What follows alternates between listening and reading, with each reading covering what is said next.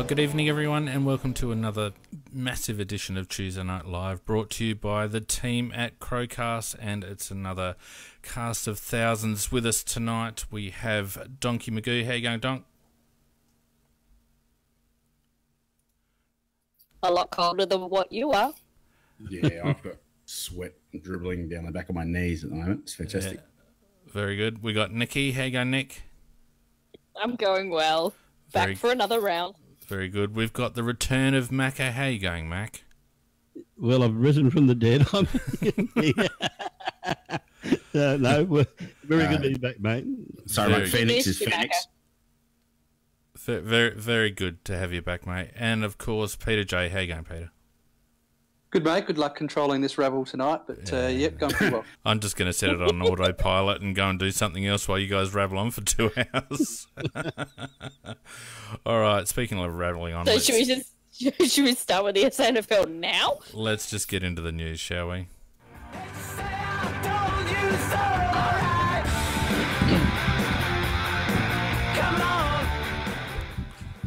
Go for it, Pete. Well... Yeah, thanks, mate, and a big hello to DSG, who just said hello to everyone on the chat. Yeah, the news is obviously dominated by the SANFL, and I guess we'll get to that, and everybody that follows football in this state will know all about that story, and plenty to chat about there. Not a lot of Adelaide Crows news, although just came through, I think it was a little bit earlier today, that... the big captain, Tex Walker, has announced an arrival on the way, and so a potential father-daughter recruit there for the Crows. So congratulations to Tex on the announcement of the pregnancy. So that was a nice little bit of news from the club. And Ellie, yep, congratulations to them. So that was really the main news. There's a little bit of goss floating around. With McGovern, there were 7 news reports just in relation to potential trades, firstly with Carlton, and then also there was a subsequent news report that potentially has him going to the Gold Coast. So I don't think anyone really knows, but there's certainly plenty of scuttlebutt and speculation going around at the moment.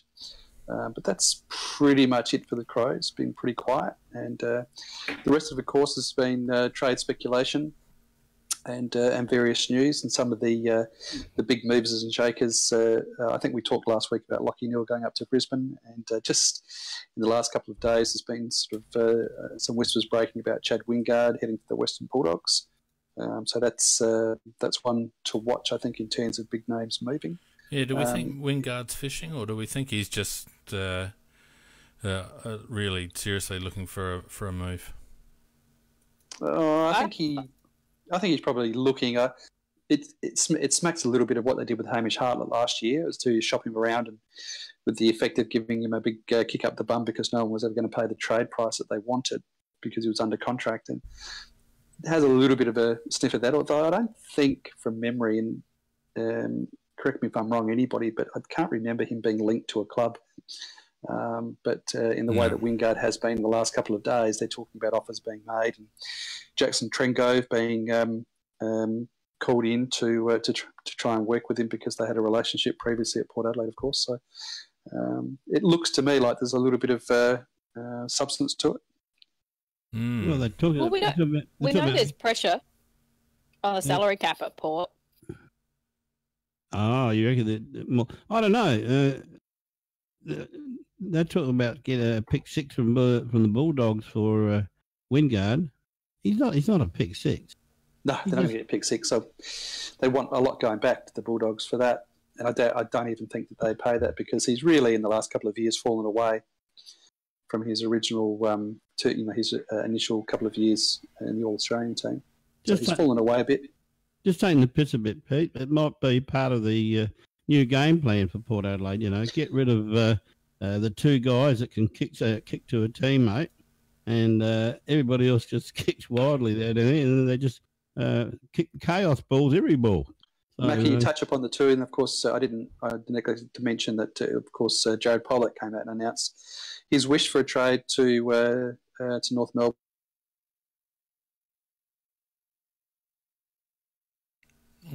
Where did everyone go?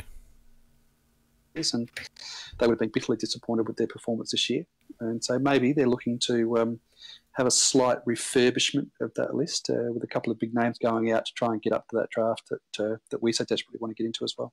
I think they're set up to crumble in a big way. I reckon that they've traded in too many not good enough pieces, and they don't have the youth because they've traded away picks over the first round picks over the last few years, and so they're gonna find a spot where they're going to be trading in kids that not ready yet, and they're going to have a bunch of old blokes that can't play, and they're going to have a list that crumbles through the middle. I reckon they're going to bottom in the next couple of years.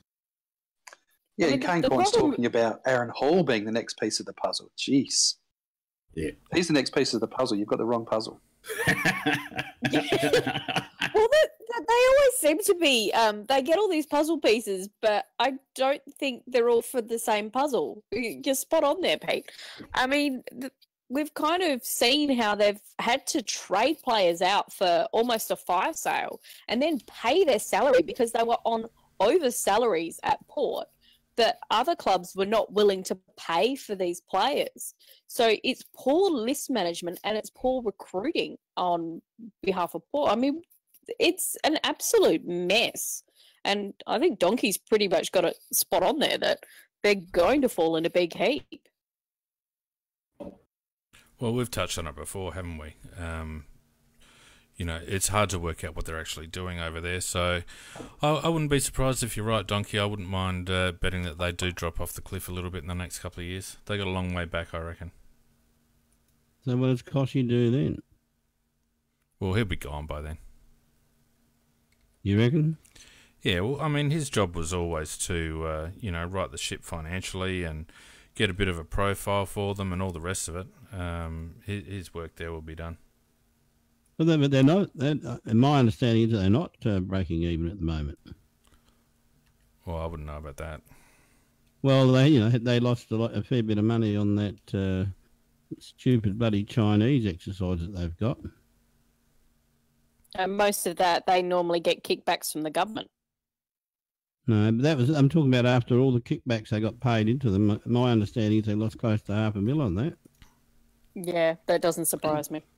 But we had this discussion last week, and it's pertinent, and it relates to Port Adelaide, Geelong, teams that have supporter bases that need to be engaged pretty constantly with winning football, and so that both teams seem to be engaged. There was a third team too, I think we were talking about, wasn't there? North are another one that are very like that as well because they have such a small supporter base. Possibly no, they just can't afford. These teams cannot afford to be bottoming out, and because they lose so much, and so they seem to be engaged in a merry-go-round of picking up established players to try and keep themselves at a certain level. And we all know Port are at a level where they're far better than the bottom 3, 4, 5 teams, as they consistently prove by smashing them. And that gives the plaudits from the fans, but they just don't seem to be able to construct a list that's going to take them into the top 4. They haven't been able to do that for God knows how long. And Geelong seem to be on the same path. Yeah, Geelong were the ones that we compared to Port last week. And you're right, Pete, they do seem to be on the same path in my opinion. I think they've dug themselves into a big hole chasing a flag.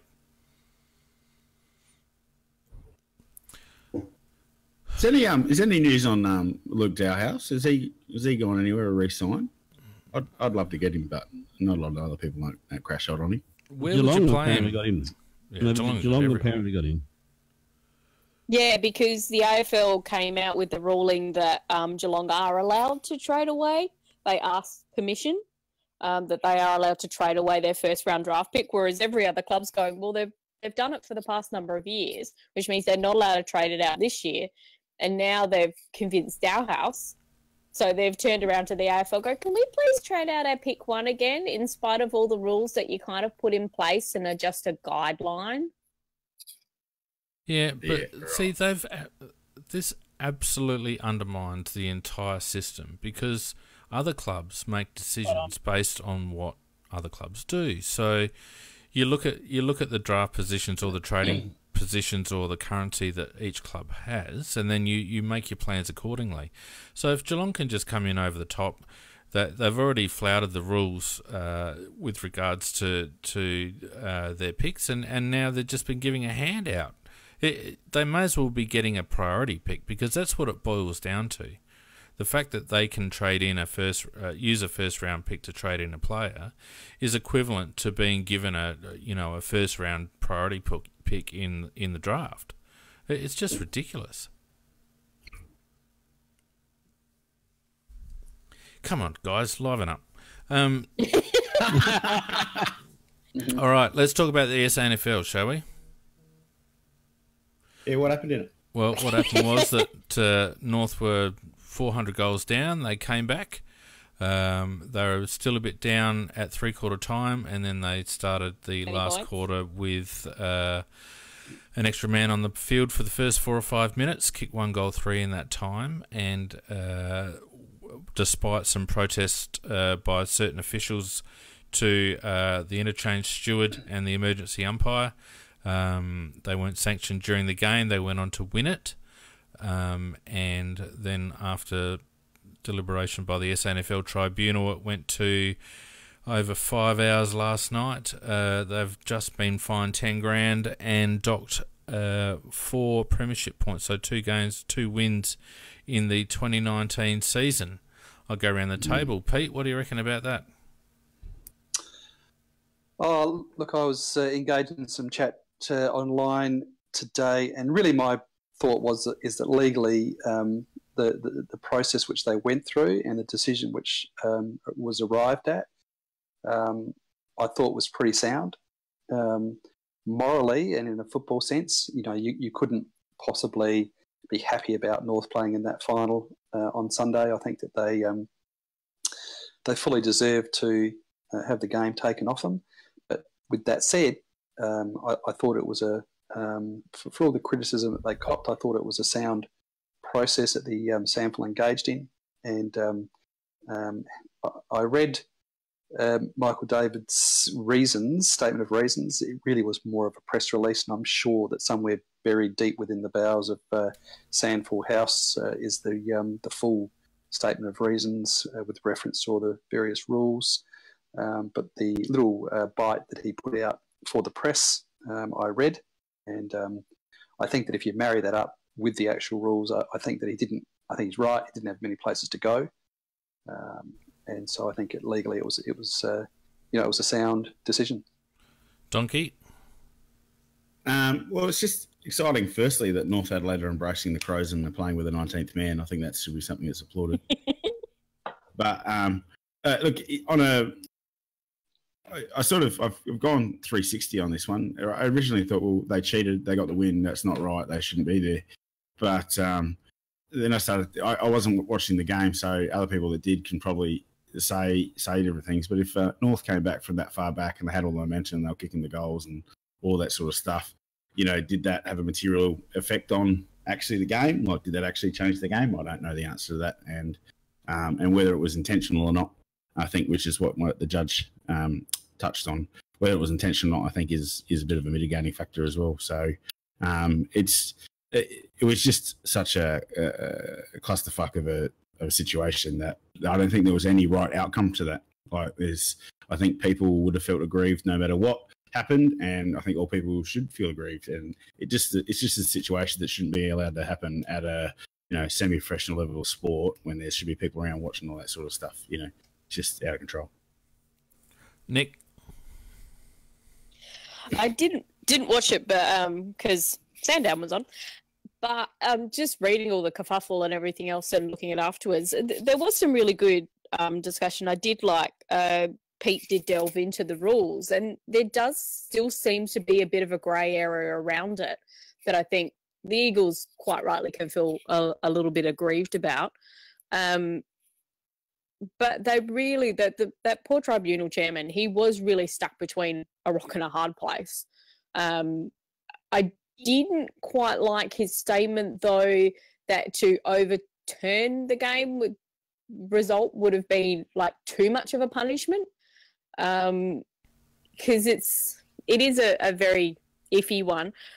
It was interesting, though, because I'm thinking back and when I watched the South-North game, there was a period of time in that every time South was kicking, actually got the ball and started to kick it forward, that there always seemed to be that extra man. But that North had, and yet they always seemed to be manned up on everybody else. It was, I'm not sure what was going on there. But I didn't like the North CEO's initial response. Thought that was a little bit arrogant, and he should have pulled his head in. Their later statements were a lot better. Heat of the moment, though. Yeah, it was heat of the moment. But if you're in that kind of position, you still should, you need to behave that a little bit better. There's a lot of fence sitting going on here. Nikki, come on. Give me a definitive. I quite like what Macca had actually suggested was take away the score during that time period that he was on the ground for, because it did influence the game. You can't say it didn't. All right, Macca. What do you reckon? Right. Well, there's no bloody fence in here, I can tell you. As an Eagles man, of course. Yes, I am an Eagles man, but also I'm a person who believes in justice. I'm a person who believes in fairness. And what a heap of bullshit this has been. Pete was 100% right. It was done legally, and that's about the only thing I think you can give it, because this SANFL, their handling of the whole fiasco has been an absolute disgrace, and it shows them to be the bloody mob of amateurs they really are. Let's start right from when it first happened. There's 19 men out on the ground. Woodville West Torrens, they make they do tell the fourth umpire about it. They tell some other officials about it. The interchange guy, nothing done whatsoever by the SANFL. And I mean, if they should have actually, the fourth umpire should have called out to his fellow umpires and asked them to stop the game and had a count. Because this bullshit about the old-fashioned thing about the captain, that was all right in the days when you used to have one umpire and the interchange players, you didn't have interchange players. You only had reserves. Once they came on, they couldn't come back in and out over the game. So that rule is just so old-fashioned, it's not funny. But then secondly, then it took the SAFL 2 days to get a decision. 2 bloody days. I mean, one thing was absolutely clear. There was no doubt. There was no dispute. North Adelaide had 19 men on the ground. They had 19 men on the ground. There's no dispute about that. And Nikki made a reference to, you could just see these loose guys bobbing up loose all the time. You're thinking, they're not manning up. Who's not manning up? Well, that's exactly what the coach of the Woodville West Torrens was thinking. He was wondering, who's supposed to we're manning up, but there's still loose men. And he even dismantled his own back line and brought one of them down there into the forward line, trying to man up on everybody. The other way around, from the forward line into the back line. So it did have a major, because it gave, although they'd finished very, very well, North Adelaide, at the end of the third quarter, well, you have a break and you do lose your momentum. And and having this ability to have a loose man, it got them going again, and it gave them the dominance, and it gave them the momentum. So it did have, in my opinion, a major effect on the game. When you consider it was only a 5-point game in the end, and they scored 8 points when this was going on. Thirdly, the commission hasn't even got the balls to make their own decision. And they were just probably pooping themselves that somebody would have a crack at them legally. They can't run their own competition. So they called in the retired Supreme Judge, Michael David. And his judgment, North playing the grand final, even though they cheated, and under any circumstances, I mean, if they'd done a count, they would have lost their whole score and lost the game. They got fined $10,000 and they lose 4 match points. And he said he couldn't tell with any certainty how much it affected the result. Although knowing that the North scored 8 points while they had 19 men on the ground. And I'll help you, Michael, 8's bigger than 5, which is what the final margin was. So he couldn't do it, but I can do the maths. So he makes the brilliant decision in favour of the cheaters. They're going to play in the grand final. And so they're a winner, even though they cheated. And then you've got the SNAFL. We'll have 10 grand. There's a nice little kicker for a minute. And then the other thing he adds to it is a 2-match penalty, 4 points gone. And that's a nice little treat for the other teams in the comp next year who are not even involved in this bloody thing. So I just think his decision is an absolute disgrace. He admitted that he had the ability to overturn the result.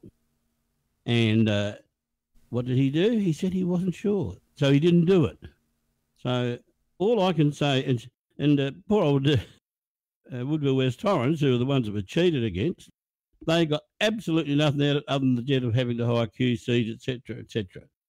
So from my point of view, I think the SANFL, you really are a mob of bloody amateurs. You're a mob of cowards. You actually should have done the right thing. North Adelaide cheated, not deliberately. I understand that, but that they are the rules. You can't play 19 men. You can't score 8 points and just leave it there and say everything's okay. So that's my take on it.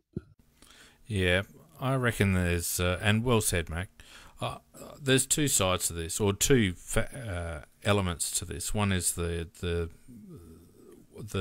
element of fairness, and the other one is the legal element. And I don't think the two have met. I don't think the SANFL actually could have done much else, Macca, within the framework of their rules. And I think that the tribunal sitting was very much geared towards trying to minimise or mitigate litigation, because there's no provision. There's no provision in the SANFL constitution or rules. Yes, there is 7.2. Yeah, what does it say though? It says they had the right to several things, and one of them was reversing the result. Yeah, but what you've got to look at, Macca, and sorry, I'll jump in here, but what you've got to look at is that Michael David, as a jurist, is looking at that and he's applying he's looking at the rules, and he's looking at all of his experience and his experience at legislative interpretation. And the way that you have to look at that is that in 7.2, which is clearly the rule that they used, in 7.2 there is a number of penalties. There is a fine, there is the ability to reverse the result, or they talk about another sanction. And so clearly within that framework there's no capacity to order another game, which is, he indicated, would have been the fairest outcome. But what you've got to look at is that when you've got a number of potential sanctions and you've got one that's quite clearly the most serious, then when you're looking at it legally, that sanction that is most serious has to be reserved for the most serious offending. And then you work back. And so what he did is that he couldn't find that there was deliberate cheating. Now, if he had found on the facts, and none of us have got the full facts, but what he found on the facts was that there was not deliberate cheating. Now, if there had been deliberate cheating, then the most severe outcome would be reserved for the most severe conduct. But that wasn't proven.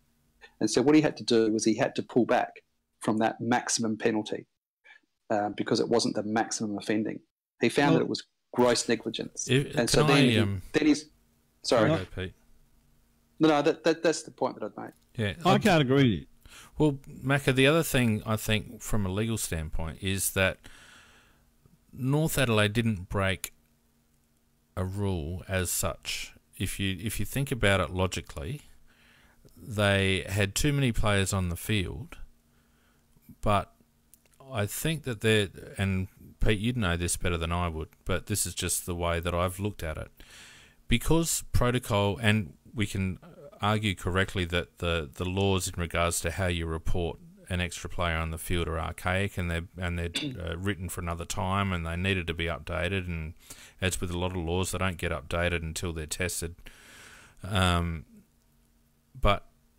my view is because North Adelaide didn't use the appropriate protocol to report the extra player, which was under the rules, the captain or acting captain reporting it to the field umpire, then they would have had a reasonable case had the tribunal found against them.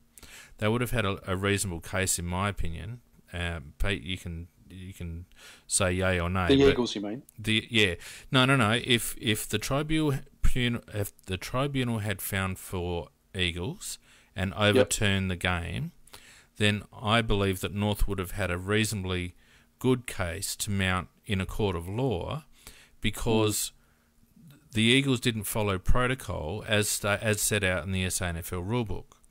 So yeah, but he didn't find under that protocol. He didn't find under 5.5.1. He found he under didn't. 7.2. Yeah, Correct. and that's Peter, where what I'm getting at, I guess, Pete, is that the only reason he did that is for the very reason that I'm saying, that he had to. 7.2 is basically a misconduct situation, isn't it? Or yeah, for interchange misconduct. Yeah. Did they ignore the 5.5.1 because it doesn't say the captain has to, it says the captain may. They did ignore it. They went to 7.2. No, Peter, because I know you quoted that. Is that the right terminology that they actually use in that? Because if it's may instead of must, that actually opens up quite a grey area. No, it doesn't. Because it doesn't give you any alternative. Doesn't give you other alternatives. It basically says the captain. But doesn't 2 down talk about the interchange steward, which seems to contradict that one? They don't flow. Let's face it. Let's face it. Aside from the legal situation, and I believe that the tribunal's ruling was made with a very strong view towards possible litigation resulting. I agree. So let's leave that aside, because that's fair enough. The SANFL want to play their grand final on the day that it's scheduled. Imagine the nightmare if they didn't. So obviously they're trying to mitigate risk as much as possible. But let's look at it from the standpoint of what actually took place. If you're a North Adelaide player, and I've heard a number of North Adelaide supporters ring up and say the same thing. If you're a North Adelaide player or supporter now, do you honestly believe that you deserve to be in the grand final, and will your win be tainted if you happen to get up against Norwood in the grand final? Will be tainted forever. There's no doubt about that, because let's go back to it. There is no doubt that they committed that offence, and nobody is suggesting they did it deliberately, but they did it. And the point is that if it wasn't for the most merest of technicalities, they would have had their whole score wiped out. Yeah. Which is why I say to Pete, is that the magistrate, the QC, Michael David, he did have at his disposal the ability to reverse the result. Yes, he did. He did have that at his disposal, but what I'm saying, Pete, is if it hadn't been for a technicality, North would have had their score. What North did would have had their score wiped out. So if he applied on the fact that, yes, I can't apply that one, but I can actually say that if it was good enough there, it's good enough for under 7.2. I honestly reckon that if under 7.2, if he'd reversed the result, I reckon he would have been rolled on appeal. Yeah, I agree. And North and there was a tweet put out by Greg Edwards saying that they were already getting advice if the hearing didn't go their way. There was no appeals. There's no appeals available. There is in the court. Well, no, there's all. He can always go to. They can always go to the Supreme Court. They had agreed before. They can get an injunction. Injunction. They would have. They could have taken that to the Supreme Court. There was no other appeals left within the SANFL structure, but they could have gone to the Supreme Court, and I believe that they would have, and I believe that Michael David would have been rolled, because I think that before that hearing, though, Pete, both sides agreed that they wouldn't. Macca, to be fair, let's be fair. You're an Eagles supporter. So you're emotional, and you're not looking at it from an objective viewpoint. And I say that with all due respect, because you know I love you. But you're upset and you're angry, and I would be if it was Westies. But the reality is that David would have been rolled if that had gone to the Supreme Court, because his exposure would have been he applied the maximum penalty, but it wasn't the most serious conduct. Yeah, but God's got to help me for saying this. But even if it had been Port Adelaide instead of Woodville, West Torrens, I'd be saying the same things. Well, and I think this is the point that I was trying to make, Macca, that now you've got people who support North Adelaide, and I'm sure deep down the North Adelaide players as well, that are kind of, it's all a bit bittersweet. You know, North, it's been a fantastic run from North to make a grand final, and credit to them for being in it up to their necks. But if you were the SANFL, looking at it from a non-legal perspective, and I understand this is all hypothetical, then really the only outcome could have been that the Eagles would be playing Nord in the grand final, because as soon as they decided that there was a case to answer, then they're admitting, as Pete rightly pointed out, that there was, or that you rightly pointed out, Macca, that there was no question that there were 19 on the field. Now, as soon as you tip your hat to the fact that there were 19 on the field, then essentially what you're saying is that despite the fact that proper communication wasn't performed, to get the umpire to do a head count, the simple fact is that everyone knew that there was 19 on the field, and the score should have been wiped. So that is my point. Yeah, but so I think it comes down to two things. First of all, the rules should have been updated, but second of all, there hasn't been enough scrutiny, in my opinion, on the bloke who had control of that situation, which was the SANFL interchange steward. Because ultimately, and the fourth umpire. Well, yeah, but ultimately, this is a dispute between the Eagles and North Adelaide. But this is actually a failure by an SANFL official, and I'm wondering what, if any, action the Eagles can take against the SANFL directly for, loss of income, blah, blah, blah, whatever, because it was one of their officials that caused this problem to occur in the first place. Well, that's what will happen next, Vane, and their CEO was on the radio tonight, and that's what they're meeting. They're meeting tonight, and they'll decide, he said, within the next 24 hours about taking legal action against the SANFL for lost income. And I think you're absolutely spot on. I think that they would have a case. Just on the face of things, you would think that they would have a case, because apparently the CEO, who was at Powell, he was the runner at the time as well, and he went up to the fourth umpire, and at that point, because they realised it quite late in the piece, the North player was coming off the ground. And apparently what he said on the radio today was that the umpire said to him, well, don't worry, there's only going to be a fine anyway, so there's nothing you can really do. Correct. And that's not. So what should have happened is that fourth umpire should have stopped that player coming off the field. Yeah, or at least identified him, which he still could have done. Or identified him. And then said, right, you go, I've and you go and tell your captain you want to take account. Yeah. So they're absolutely spot on there, that there was things that could have been done at that point.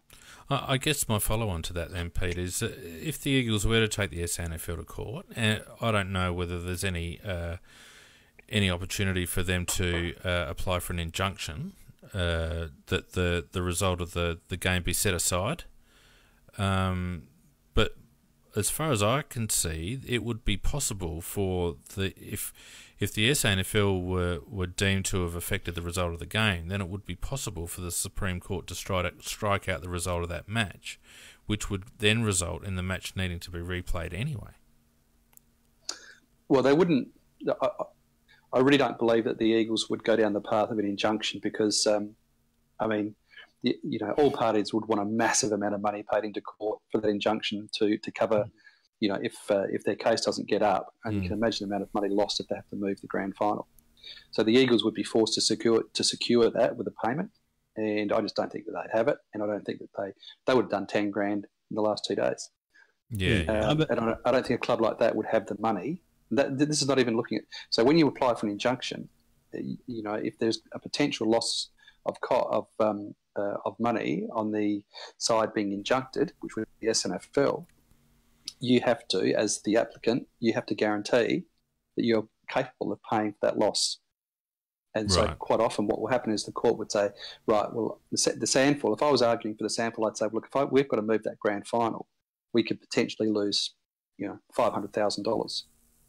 And so the court might say to the Eagles, well, you've got to at least dump up $100,000 before you can have this injunction. Yeah, so it's more likely that they'll go down a civil route in terms of compensation. They would just go down yep, absolutely. They would just go down a civil path and sue them for damages, which I think that they quite possibly would have a good case.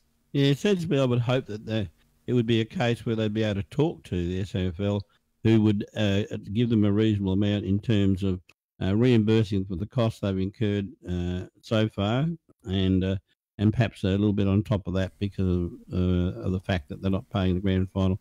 I don't want to see fortunes ripped out of the SAFL. Look, there was a decision made. Both sides went to it. They both agreed that they'd abide by it. And while I think that the guy chickened out on putting the right decision into place, I think it's been put down, so it has to be accepted. And but I do think that there should be a negotiation between Woodville West Torrens and the SANFL, and that they should receive some form of money. Now, Macca, just to throw a little spanner in the works. So in the SNAFL Grand Final, held on the same day, Southport Sharks are playing Sydney. Start of the last quarter, Southport are up by 10 goals. They have 19 men on the field. They start playing with 19 men on the field. It is actually, the game is stopped. They do the head count. They discover there's 19 men. There, I think, was then like a 20-minute break that was going on because the officials at the ground didn't know how to treat it as to whether it was under the AFL rules, which is the NEAFL is run by the AFL, is that the score would be wiped, which you've kind of quoted, or whether it's an interchange breach, which is the free kick 30 metres out in front of goal, etc. So they had to call the AFL in Victoria to figure out what to do regarding this. And the AFL's response back goes, it's just an interchange. So they actually classed it as an interchange breach. So instead of the Swans winning, and the players at the end of the game didn't actually know who had won or lost. And yet, when the AFL ran, know what was going on. When the AFL ran the SANFL situation through their model, supposedly they came up with a score wipe situation. I think the other difference in the AFL rules is that there's actually discretionary powers in the AFL rules. Yeah. The umpire does have discretion, whereas in the SANFL rules it's black and white. So and I think that was one of the reasons why there was a period of deliberation as to how that was going to be treated, because obviously Southport was smacking the other team. Yeah. But they started exactly the same as what North Adelaide did. Yeah, started the final quarter with nothing bet on the field. Yeah, no, I understand that. What I'm saying is that the rules surrounding that are different, and it includes discretionary powers of the umpire. And I think there was a certain amount of negotiation between the two clubs that fed into that final decision or that final ruling about it being an interchange breach rather than because I mean it can't be one without the other. If you've made an interchange breach which has resulted in you having 19 players on the field for a period of time, and it's brought to the umpire's attention, then you can't have it both ways. You've got to apply the rule that there's too many players on the ground. So that's where that discretionary power that sits within the AFL rules comes into play. But it's kind of funny that they're two different rules, but they've actually both, in the SANFL and this one in the NEAFL, they both use the interchange breach as that overriding principle. Can I just give really quickly? Can I just give one quick shout out? I've just been following the chat. Just before you do, Peter, I've just got one more thing to say to Macca with regards to all of this, and we do feel for him and all the Eagles supporters out there. Sure. But in the end, it doesn't matter because the Eagles always choke in grand finals anyway, mate. So you're never going to win anyway. Yeah. So well, it just they haven't made a grand final for. Saved you a bit of heartache, I reckon. Sorry, Finn. I was going to say they haven't made a grand final for years, have they? Look, it doesn't worry me one way or the other. Believe it. I believe it. And because I think Nord are going to win. We're going to win it anyway. I think so. We certainly hope so. And the thing is, though, I was just more angry at the principle of the whole thing. Oh no, and I agree with you, Macca. It's a damn shame.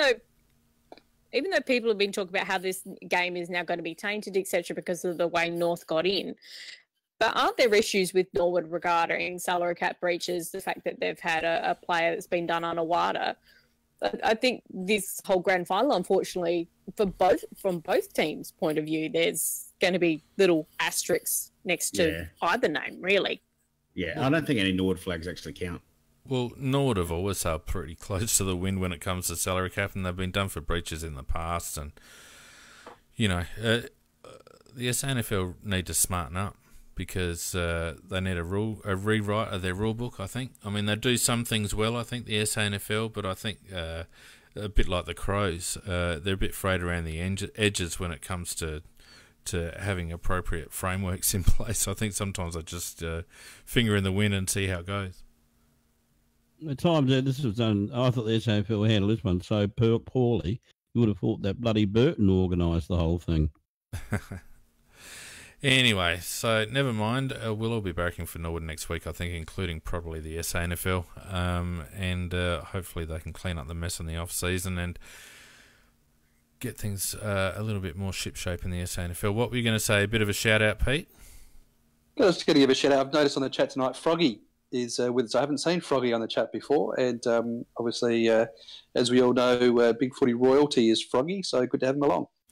He is indeed. I do like his suggestion that could Norwood try putting 17 on the field to make it look like North have 19. Yeah, very nice. A very, very Froggy thing to say. Oh, very good. Well done, Frog in a blender. All right, we actually had some matches go on over the weekend, so let's have a chat about them, shall we?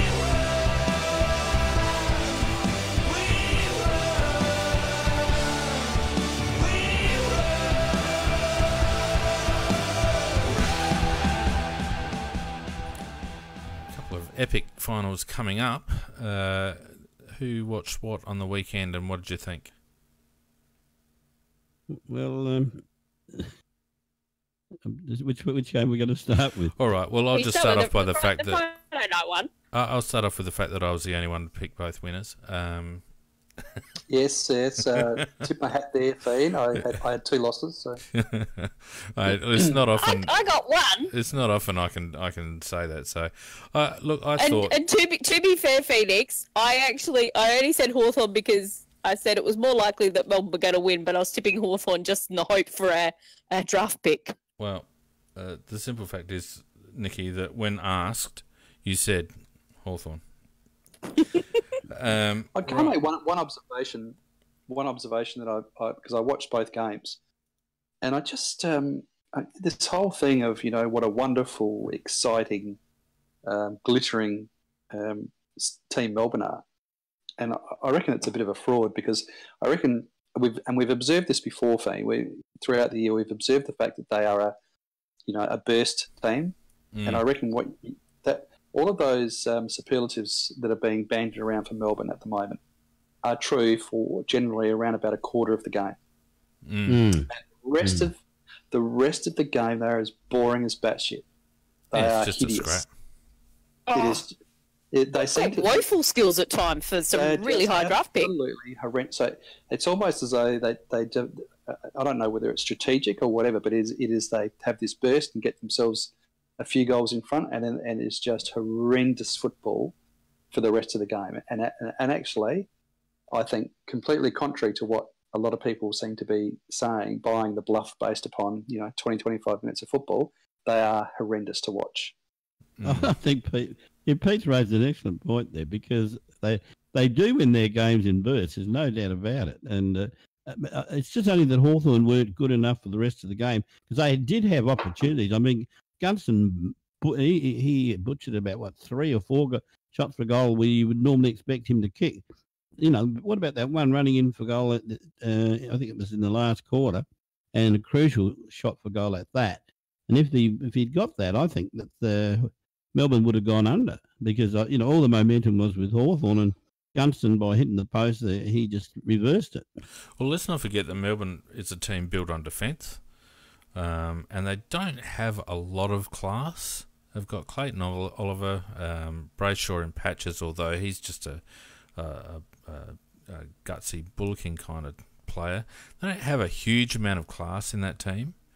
And as I mentioned last week, Pete, they don't get behind by much, so they're always in the game. And under those circumstances, I guess it only takes 10 minutes of brilliance or a bit of open play, and they can pack it on pretty quickly. I was pretty disappointed by Hawthorn. I think they really felt their omissions in that game. I felt like they were down on personnel and missing a couple of key blokes, and I don't think that helped them at all. And Clarkson, I think if they had Stratton, McDonald wouldn't got off the chain, and he was that burst player. Yeah, because Hawthorn were undersized in the back lines, and he was able to get away. Yeah, I actually think Hawthorn would have won the game if they had Stratton. Yeah, Simple well, as Clarkson admitted in his presser post-match that they weren't batting terribly deep in their squad at the moment. There's a couple of blokes playing that had only played a handful of games. That Irish bloke, I think it was only his second game of Aussie rules football, wasn't it, in the big leagues? So, they were probably down a bit, and they probably did as well as they could do this season in retrospect, Hawthorn. And Melbourne obviously live to fight another day, although I reckon West Coast in Perth will be a bridge too far, but we'll get to that in a minute. The surprising result, I thought, was the Collingwood match. There were times when the Giants... I was watching that game fairly closely, and there was times when I thought the Giants were just going to rip that game away from Collingwood. But to Collingwood's But to Collingwood's credit, they just hung in, and they were real smoky.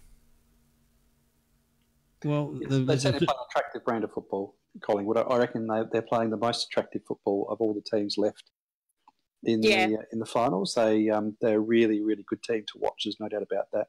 Very honest and very accountable. They are, but they also have class on every line. I think if you actually look at it, they've got some really good players on every line. So they've got that nice even spread. And my God, still side bottom. The way he is just able to take that little step sideways and just create space. He only has to get 25 possessions, but he does so much damage with that. So you have a Tom Mitchell who gets over 40 possessions, and you've got Still Sidebottom who does the 25. I'd take Still Sidebottom any day of the week. Yeah, well, I think there are three things there, or maybe four things. Grundy in ruck he is outstanding, and he's the best ruckman I've seen for many, many a day, because he's not just a ruckman, he's a midfielder as well. He can scramble for the ball on the ground, makes position, runs all around the ground. Still Sidebottom, you mentioned, he was absolutely outstanding. To go up in the forward lines, he just got off the chain all the time. I thought Treloar, he really, I was amazed that he played so well after being out for so long. I thought he was excellent. And as PJ points out, the Giants got the crook old raw prawn from the umpire. I mean, at times, yeah, absolutely. At times they were murdered by the umpires. I can think of two frees right in front of goal that they should have got. Great big wrenches around the neck that weren't paid. And then in turn, I can think of two goals that Collingwood got where they were 2 fingers on their hips and they got a goal. There also there was actually a poor umpiring performance all around, because there are a couple of absolute head-high rips that happened to Collingwood players in their forward line that weren't paid, but that's when they were up a little comfortably. So there were some other instances the other way, unfortunately, in that game. Yeah, a couple of Jack Anthony's played the other way too. Yeah, absolutely. To Collingwood. Yeah, absolutely. But what you were saying before, Pete, about how Melbourne are so horrible to watch. I turned off that last quarter. I just was not interested in watching. I was halfway through the third quarter going, do I turn this off or do I keep watching? I might have to talk about it. Got to the end of the quarter and I got better things to do. But anytime Collingwood have played this year as a neutral, I've tuned into their games, because they play that really attractive brand of football, and it makes it enjoyable to watch them play. Yeah. So we're left with a couple of pretty tantalising games. The Collingwood-Richmond game, they could get 200,000 of that game. Yeah, well, the only limitation is the size of the ground, isn't it? Yeah. The noise will be deafening. And fans are upset about that because there's the AFL members of the two actual clubs could have missed out on tickets to that preliminary final, because there's AFL members of other clubs got in quicker than they did. Yeah, I didn't think there was an AFL members allocation in the pre-grand final finals. Yeah, but it's first in, first serve. Yeah, there is. I've seen a lot of people complaining about it on social media. Yeah, there is. There's a what are they? Members of the MCG ground or something like that. Is that what it is, Pete? I don't know. Yeah, with a club affiliation. So yeah, you the AFL nominate members. a club. Yeah, the AFL members. You have a club affiliation, and what they're saying is that basically all of the AFL Collingwood and Richmond members should have had dibs on tickets. But what's been happening is, you might have an affiliation. You might be an AFL Geelong member, and they're getting tickets. So there's kind of a okay. Oh well, but, never mind. Crimea River. Yeah, I was going to say nice problem to have. Look, anyone think Collingwood can get up over Richmond? No. I don't think so, but I hope so. I think I'll end up barracking for Collingwood. It's something. Yeah. I don't know. Somebody said in the chat before, it's a strange feeling. But they're a likeable team at the moment. I agree with that. It's not. It's nearly, but not quite like barracking for Port. But we don't do that too often. I just think they're playing good, honest footy, aren't they, Collingwood? Yeah. But they're worth watching. They really are worth watching. Yeah, they are. The one thing they try to do, they try to get a little bit of movement into the ball, but not necessarily chaos ball, but to positions. And I think some of their stuff's a little bit ambitious, but they're trying to play a pretty attractive brand, I reckon. Yeah, I don't think it's going to be as easy for Richmond as what many people think. I think this is, so far, every final we've had that's been a good game has featured Collingwood, and I think this is going to be the case again this time. I reckon it would almost be worth seeing Richmond roll just for Hardwick's presser afterwards. Oh, God, yes. Because his press conferences have been insufferable. Aren't they? In the last half of this year. Absolutely insufferable with arrogance. He's very smug, isn't he? Very, very smug. Smug and arrogant, and losing at the doorstep of the big dance would be when they've already been anointed. Yeah, exactly. Well, I mean, so there would be a bit of fun. There is a bit of doubt over Dusty's fitness. Apparently, David King coming out saying there's some sort of knee issue. I think Collingwood will hang in for as long as they can, but I can't see them beating Richmond. But I would love to see it as well. I reckon, Finn, this will be one of those games, mate, where you'll say to yourself, "I can't possibly barrack for Collingwood," and then the ball will be bounced. Oh yeah, and you're emotional. I'm already there. Oh yeah, I happily barrack for Collingwood whenever they play Port. Yeah, well, at the moment, I'm anti-Richmond, so I don't mind who beats Richmond at the moment. West Coast. Sorry, Don. I was just going to say, I'm outside of the Adelaide bubble, so I have to deal with a lot of non-Crow supporters or non-Victorian supporters. That's what you guys do too as well. But I never heard of a Richmond supporter. They've been like 1 out of 100 up here for the last 20 years, and suddenly they're everywhere, and they're telling you how good they are, and they're carrying on like they're better than, they got their chests puffed out more than Hawks supporters did after a three-peat. Mate, you should have walked around the show this year. They're all walking around the show, strutting around, wearing their bloody Tigers gear to the show. Well, you know what it is. Remember, it's all Peter, the bloody Bay supporters that haven't won a flag for 100,000 years. No, Peter, that's their good clothes. Very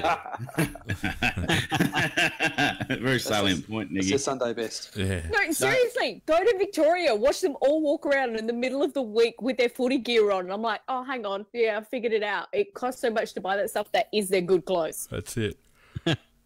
I've been looking into my special donkey oracle ball that only I have access to, and I've been swirling. I had no idea where that was going for a minute. Is that looking at the donkey's ass? Is it? Yeah. I thought he had a couple of them actually, but go on, Don. Mrs. Donkey has access to Don. Yeah, that's right. And after I've had my green tea and I pour it out in the things, I think I've just. I can feel it in my bones that the Pies are going to get up this weekend. I can just feel it. I feel like the Tigers have already won the flag in their minds. They've already picked where they're going for their muck-up day, and they're already doing all those sorts of things. And they're not actually ready for a force to come at them pretty hard. And I think the Pies are going to find something deep because I just don't think they're good enough people to deserve 2 flags in a row. Yeah, and Jay, congratulations, J Mac, on the chat. He's just anointed your tip of the week as the donk eye. Yes, nicely done. West Coast Melbourne. Anyone give Melbourne a chance over there? Well, it's only going to be a half-full stadium because haven't Melbourne supporters been buying up the tickets, but they're not going just because they don't want West Coast supporters to be sitting there? Yeah, I think it'll be a pretty close game, I reckon. I don't think so. I think because... Was that a yeah, no, Nikki? It's a proper Aussie yeah, nah.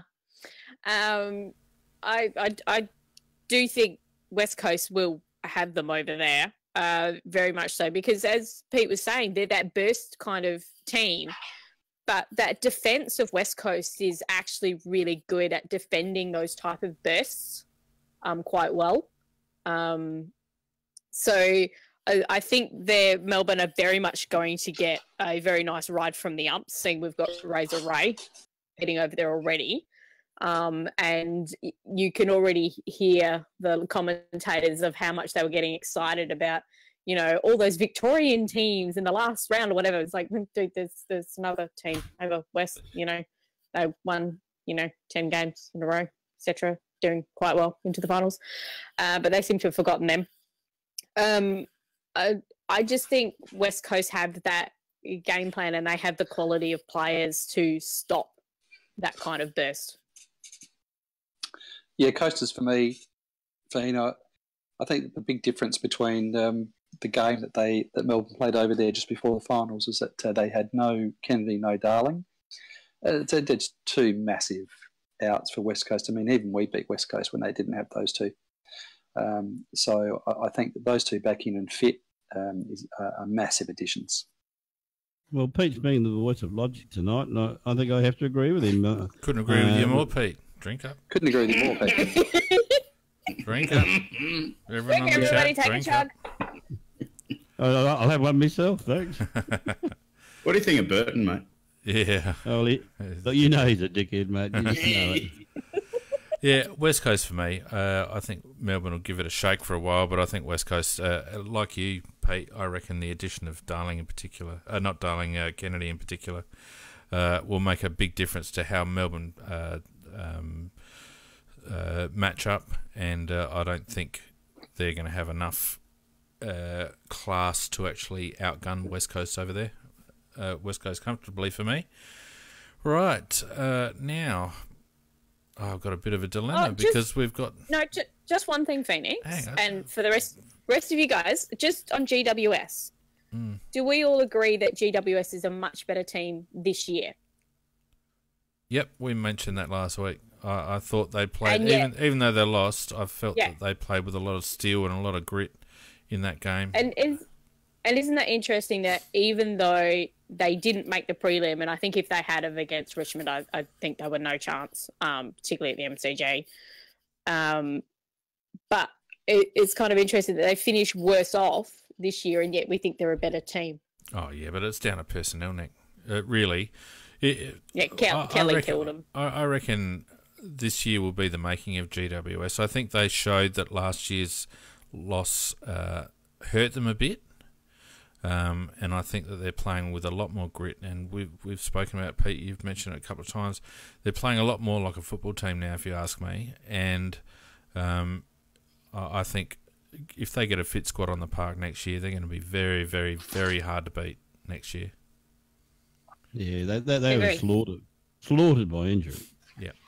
Anyway, I've got a dilemma because I've got Sweets and Smacks and I've got Conch Wombles, so Macca, I'm going to give you 2 minutes, and then Nikki, I'm going to give you 2 minutes, and I'll just cut you off if you go over it. Right. Oh yes, I am a grumpy old man. That's what I am, and I really don't care who knows it. Go for it, Macca. 2 minutes starts now.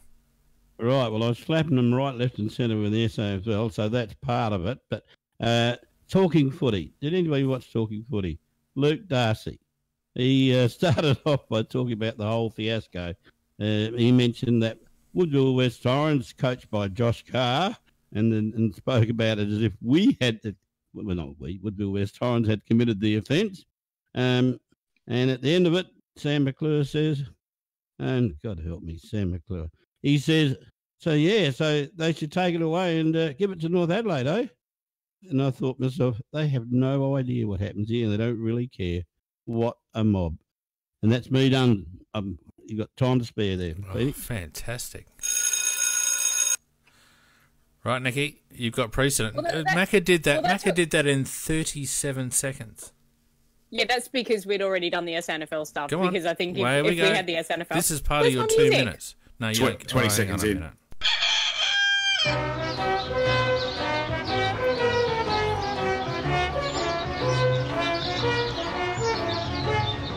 Righto.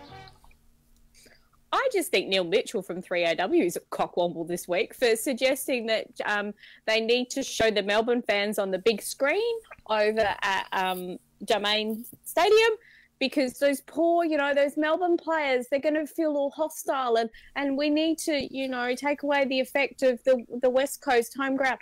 They freaking earned their home ground, right? Let them have more fans and more noise. Come on, Sit Nick. He's a down. Victorian. Shut up, Victorians. He's a Victorian presenter. Yeah, Talking to but a Channel 7 would go, oh, yeah, we're looking into it. Come on, Nick. Fuck off, Channel 7. Come on. Nick. Sorry. Can we do better? And the commentators on the weekend just fapping about, the whole idea of a Richmond-Collingwood final, etc. Yeah, whatever. Is But that I think it? Neil Mitchell. So where are you going to, Dickie? Well, there was the SNFL, but we've done that. And I was going to do the talking footy things, but Macca did that. So then I've just got 2 done.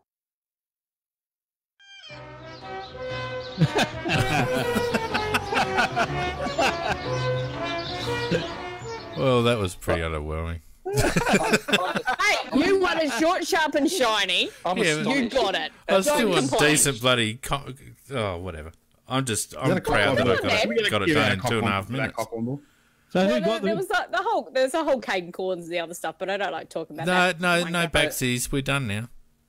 I'll tell you what, I will just want to give a little bit of news, which I found out this week, which was incredible because I'd never, ever heard of this happening before. Did you guys realise, did you realise that when there is a match scheduled interstate, that if you want to fly from your city to the city where the game's being played, do you realise that the airlines jack up the prices? It's amazing, isn't it? Really? Isn't No. that incredible? Who would have thunk it? That's actually been happening. Who came up with that scoop, Pete? Oh, All those You know, poor Melbourne supporters, it's all across paid the- all their lift fees. it's all across the You know, Melbourne for- media, mate. And I tell you what, I bet you those horrible people in Perth, I bet you they put up the hotel fees as well. Oh, they would have been. They're all over it. It's got Perth written all over it, Pete. You know that. They're Absolutely just doing outrageous. that to be mean to those poor Melbourne supporters because it's their year. It's Well, outrageous. the other problem that Melbourne supporters are going to got. Do you know how bad the quality of Quint's paste is over in Perth? Like they don't. They don't have Maggie beer. Well, they've only got Maggie beer, like Woolies brand Maggie beer. They need some cobbleberry. Maggie beer is not Woolies. Yeah, well, you buy Maggie beers at Woolies. If you can get your Quint's place at Woolies, it's not top quality stuff. Wait, it's Maggie beer. It's All good. right, this is going nowhere. Thanks very much, everyone, on the Spreaker chat for taking part tonight. It's quite a quiet night, only 200 comments. I feel like it was a bit down on Spreaker, and you all got to have a good hard look at yourselves, to be honest. Also, thanks to Darren and others on the Facebook chat. Darren wrote a fantastic little comment there regarding the SNFL situation, so thanks for your input there, mate. As did he say, always, yeah, you go to the Facebook page and read it. It's AFL CrowCast on Facebook and also AFL CrowCast on Twitter. You can also obviously go and have a look at our AFLCrowcast.com website, which is currently being upgraded. You now have the ability to write an article if you register on our website, so go ahead and register and have your say on our website, and your articles will be featured. And look out for some more upgrades as we go along through the off-season. Thanks, You've Donkey. whacked a heap of stuff on that, haven't you, mate? What? You've whacked a heap of stuff on that website recently, haven't you? Yeah, the website's gone crazy. Yeah, I went there the other day, and it's just got Twitter handles and feeds and news going everywhere. So it's actually, I was like, this is top stuff, Phoenix. So I want to give you a sweet. Oh, thanks, mate. Yeah, basically we got all pretty much. You could go to AFL CrowCast now and pretty much get all your AFL and Crows news in the one spot, because we got news feeds coming in from all over the joint there. So and there'll be much more happening in that space. Thanks, Pikey. Over the off season. So keep checking back every now and again. Thanks, Donk, for your suite and for joining us tonight. Thanks, Nikki. Thanks, Macca. And, of course, thanks, Peter J. Thanks, everyone, for listening. And we will see you again on Tuesday next week for Tuesday Night Live. Good night, everyone. Bye. Hello. Good night, all. I'll see you, Macca.